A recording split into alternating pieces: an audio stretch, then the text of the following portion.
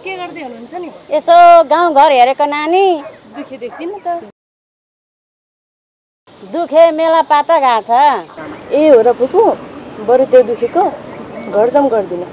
साथी पनि हुन्छ, घर पनि बन्छ। खै नानी, कसले पो पत्याउँछ र? मान्दैन होला, तिमी मान्छे त बिहे गर्नु? हे फुपू, उल्टै जिस्काउनुहुन्छ। यति छिटै कहाँ बिहे गर्छ र? मलाई टिकटक बनाउनु छ, रमाउनु छ, घुम्नु छ, फिर्नु छ।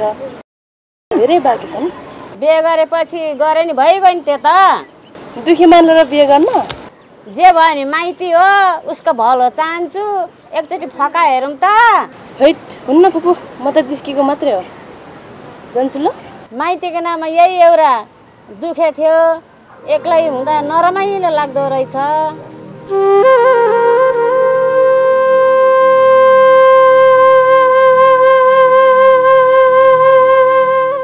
अनि केटा, गाउँ त पुरै परिवर्तन भएछ त। खै यस्तो कुराहरूसँग खासै सङ्गत छैन हौ मेरो। उस्तै देख्छु, के परिवर्तन हुनु र? होइन, नयाँ नयाँ मान्छे, नयाँ नयाँ सोच, सबै फरक छ त। के छ र हौ नयाँ चाहिँ? घर त छ, तर मान्छे चाहिँ... ए, अनि त्यो बासुकी गाउँकै हो त? हो त, त्यो माथि सिरान घरको। यो गाउँमा सबैलाई बासुकीको चिन्ता छ। हुँदा हुँदा तिमीहरूलाई पनि बिचारी सोझो छे, सबले कुरा काट्छन्। काटेको पनि छैन, हेपेको पनि होइन। यसो कुरामा कुरा आएर मात्रै हो झ्यापबहादुर दाइ। कति साह्रो झ्याप हो दाइ तपाईँ चाहिँ। फेरि कुरा कहाँ कहाँबाट सुन्ने? मेरो कामै त्यही हो, सुन्ने अनि भन्ने। पिउने बानी छ, पिएर झुटो बाल्ने बानी छैन। कुरा बोक्ने त बानी नै हो नि, अरू नभए नि। त्यो चाहिँ हो जस्तै छ। साँच्ची झ्यापबहादुर दाइ, हाम्रो पनि जग्गा बेचिदिनु पर्यो भनेको। आज बोतल चढाइहालेँ, भोलि फितासहित ग्राहक लिएर आउँछु। चिन्ता नगर। भएको जमिन किन बेच्ने हो र तिमीहरू? यहाँ कोहीलाई नभएर कस्तो छ? राखेर के गर्नु र? कसले कमाउँछ र? मलाई उतै ठिक छ। बरु त पनि विदेशतिरै ट्राई गर। यत्रो ऋण काटेर कहाँबाट जानु विदेश? केका लागि जानु? यहीँ ठिक छ। हुन त मलाई पनि गाउँ नै रमाइलो लाग्दैछ।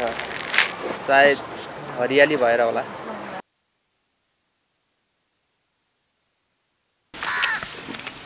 खै, म त धान र झारै चिन्न सकिनँ। हेत्तरिका, कस्तो नचिनेको? झार भने यस्तो हुन्छ, धान भने यो के? खासै काम गर्ने बानी छैन, कसरी काम गरी खान्छौ? काम गर्न नजान्नेलाई त फर्काउँछ भन्छन् है फुपू? ल झार चाहिँ एउटै नराखी उखाल है, धान जोगाएर। खै, मैले त धान कुन हो झार कुन हो चिन्नै सकिनँ। हेत्तरी, कस्तो नचिनेको? झार भने यही हो के? यो हो धान। खै, बिचारा बासुकी मेरै घरमा काम गरेर बस्ने भई। तपाईँहरूलाई चाहिँ के को चिन्ता हो? बिस्तारै सबै कुरा सिक्ला नि। त्यही त भनेको, पहिले खान्छु अनि गर्छु। फिर्ता ल्यायो नि के भयो र? आफैले केही गर्छु, के को डर? के को डर? ल ल हेरौँला, त्यही त। ल ल हेर्नु, अब तपाईँहरूलाई के मन लाग्छ त्यही त हेर्नु।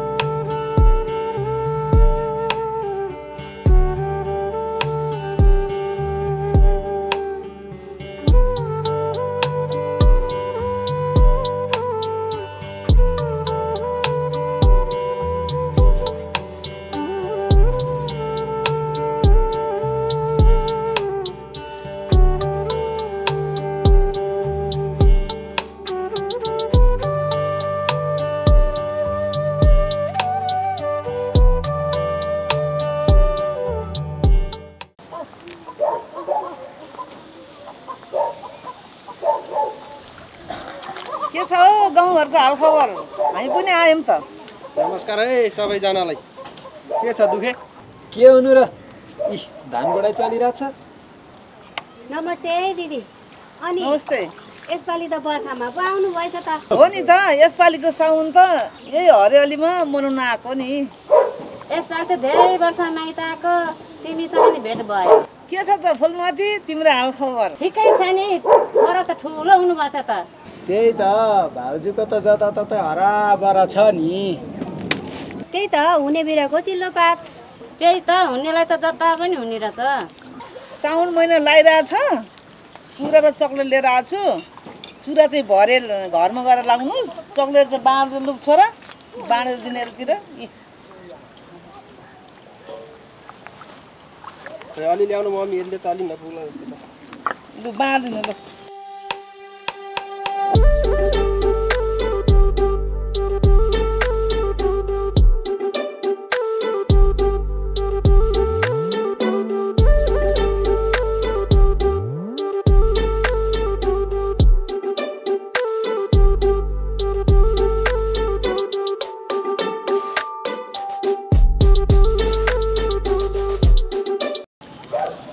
बासुकी घाँस हालिस् त गाईलाई? हाले बडाबा। अनि यो नानीलाई त मैले चिने नि त बाबु। म चाहिँ बासुकी भन्नु पर्ला। हाम्रो घरमा काम गर्नुपर्छ। चक्लेट ल्याइदियो, सकिहाल्यो। चुरा पनि ल्याउनु पाएन। तिमी चाहिँ यो साउनको मेहन्दी भर है नानी। हुन्छ। आहा मेहन्दी मलाई त कस्तो मनपर्छ। लगाउनु साउनमा।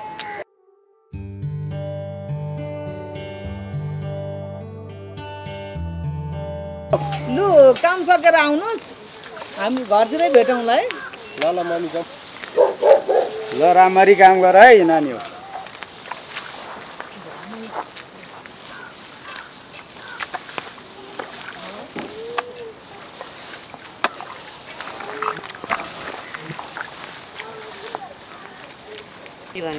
अनि बस के मेहन्दी भएर त आफूले मन परेको मान्छेको पो गर्नुपर्छ होइन र?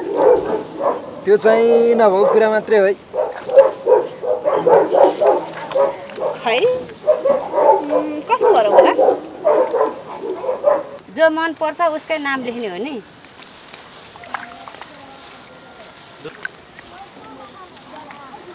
ल है ल, तपाईँहरूको कुरा के हो?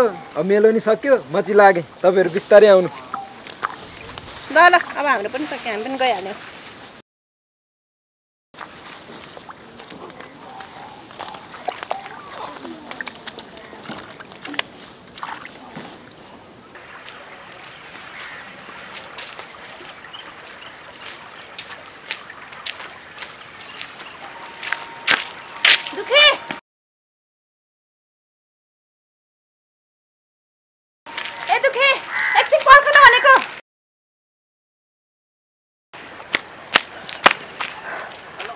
किन बासुकी, के भएर? किन घर नगए दौडिँदै आएको? सुन न, हातमा मेहन्दी भर्दा नाम भर्नुपर्छ अरे नि त। कसको नाम भरौँ? त्यसको लागि पो यहाँसम्म दौडिँदै आएको। घरको सबैको नाम लेख, माया कहीँ छ थाहा पाउनु छ। तिमीले ठिक भन्यौ, तर स्पेसल मान्छेको नाम लेख्नुपर्छ अरे नि त। के छ विचार?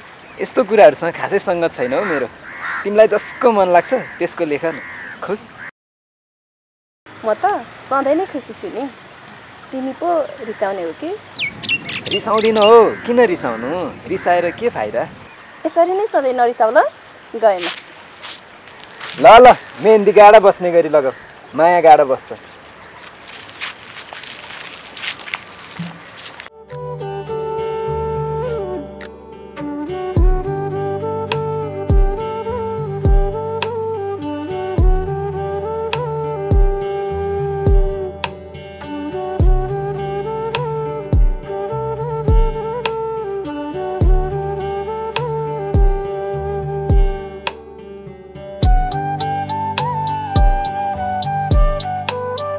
अनि हिरामाया भाउजू, यसपालि त निकै लामो समयपछि आउनुभयो, किन हो नि?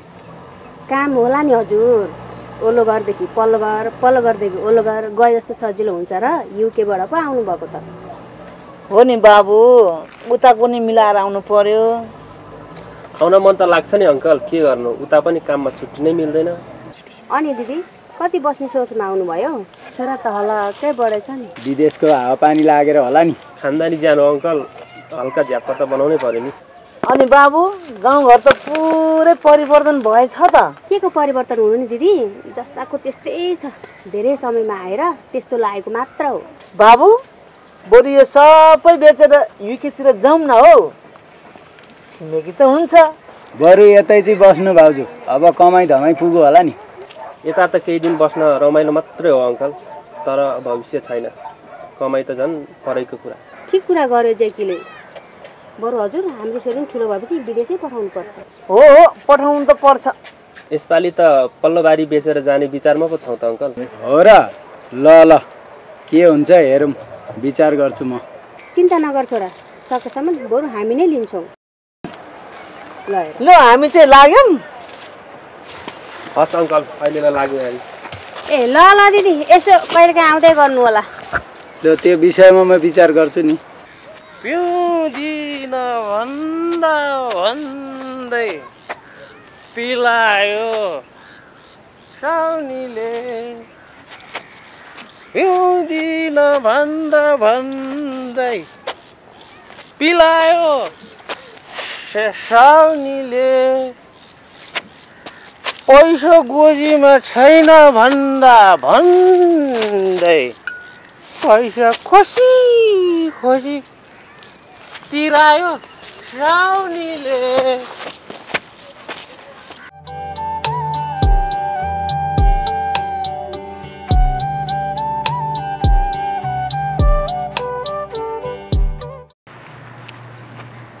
के हो बासुकी, पहिला पहिला त देख्ने बित्तिकै लिएर भाग्थ्यो, अहिले त कुरी कुरी हिँडेछ। कसले कुरेको? के हो कुरा? त्यस्तो होइन हौ ज्या बहादुर दाइ, साथी आउँछ कि भनेर यसो कुर्दै हिँडेको नि।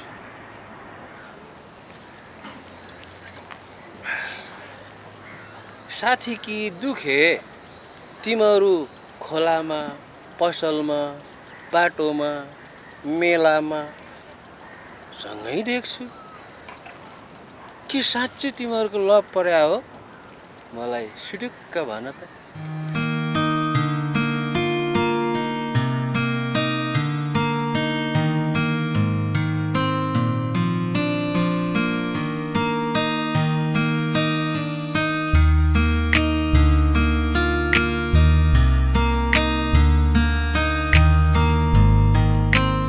खै के भन्नु के नभन्नु, अलिअलि लभ परेको जस्तो भन्नु पर्ला। हल्का हल्का, ठिक ठिक ठिक। मैले भनेको थिएँ नि लभ पर्छ भनेर, मिल्यो त। पिउने बानी छ, पिएर झुटो बोल्ने बानी छैन। फेरि खाएर गाउँभरि हल्ला खिचाउँदिन होइन है ज्या बहादुर दाइ, फेरि अरूको आँखा लाग्छ भन्छ। खाने बानी छ, खाएर झुटो बोल्ने बानी छैन। अरूले देखेकै छैन, कसरी आँखा लाग्छ?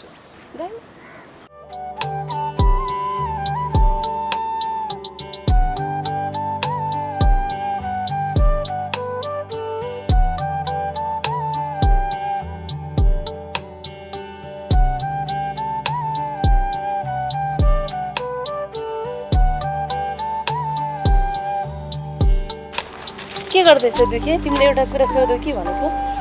के कुरा हो मालती, भन न। यस्तो कुरा नि सोधिराख्नुपर्छ। तिम्रो र बासुकीको बारेमा बुझ्न खोजेको, के चलिरहेछ? लभ परिरहेछ हो? के कुरा गरेको यस्तो? यो लभसप भन्ने कुरासँग म अलिकति टाढै छु। तिमी, हामी, बासुकी सबै साथी त हो नि। अनि अघि बहादुर दाइसँग त तिमीहरूको लभ परेको छ भनेर कुरा गर्दै थियो त। त्यस्तो 24 घण्टा झ्याप भएर बस्ने मान्छेसँग के कुरा गर्छौ? होइन होला। के कुरा लुकाउँछौ हो दुखे? आँखाले देखेको कुरा पनि झुट हुन्छ र? मैले मेरै आँखाले देखेर भनेको हो, विश्वास लाग्दैन भने जाऊ गएर सोध न। तर बासुकीले किन त्यस्तो कुरा गर्यो होला? म बुझ्छु नि। बुझ है बुझ, यस्तो कुरा समयमै बुझ्नुपर्छ, नत्र गाउँभरि हल्ला फैलिएला। के को कुरा फैलाउनु नि? म आजै सोध्छु कुरा के हो भनेर। साँच्चै तिमीलाई फुपूले के कुरा भन्नुभयो मेरो बारेमा? छैन, के कुरा हो र? ए भन्नुहुन्छ होला नि, यसो सोच्दा हुन्छ नि। अहिलेलाई म गएँ है। बस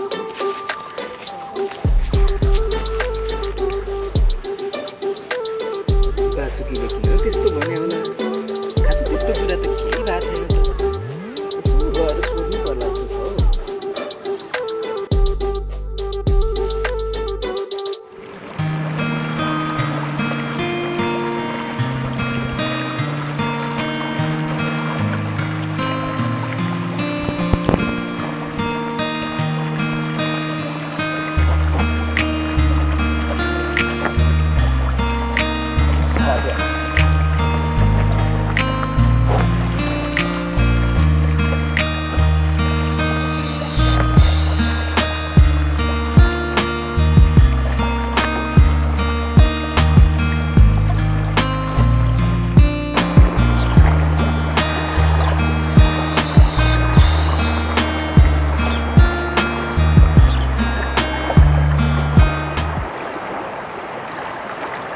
बासुकी के गरिरहेको? कहीँ होइन तिमीलाई नै भेटौँ कि भनेर आएको नि। है मलाई भेट्न नि मन लाग्छ र अनि मलाई भेट्न नि टाइम मिलाउन थाल्यो र त्यस्तै त्यस्तै हो बासुकी। अनि तिमी त गाउँभरि हाम्रो लभ परेको छ भन्दै हिँड्छौ रे। खासमा कुरा के हो? अनि छैन त लभ परेकोलाई लभ परेको नभने के भन्छन् त? के मैले तिमीलाई माया गर्छु भनेको छु र? त्यति कुरा नि भन्नुपर्छ त त्यति त आफै बुझिहाल्छु नि। नचाहिने कुरा नगर बासुकी। म कुनै लभ सबमा छैन। कुरा बुझ्यौ? तिमीले बुझ्नुपर्ने कुरा यही हो। तिमी यो के भन्दैछौ दुखी? अचानक तिमी किन बदलिएको? तिमीले नै भनेको होइन मलाई साथ दिन्छु भनेर।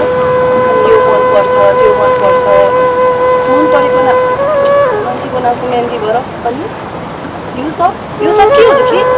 त्यो त एउटा साथीले अर्को साथीलाई गर्ने कर्तव्य मात्रै हो। त्यसलाई माया भनिँदैन, सहयोग भनिन्छ। तिमीले माया गरे जस्तो गरेर सहयोगको नाम दिँदैछौ? तिमीले नै भनेको होइन आफू जस्तै मान्छेसँग सङ्गत गर्नुपर्छ भनेर। यो सब एउटा साथीलाई गर्ने सहयोग मात्रै हो। यसलाई नै माया सम्झिन्छौ भने त्यो तिम्रो भुल हो बासुकी। बुझ्यौ?